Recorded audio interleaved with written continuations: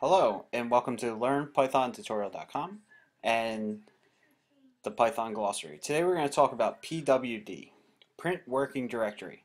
This is how we figure out where we are exactly in our computer when we're working with the terminal. So to do this, we just type PWD.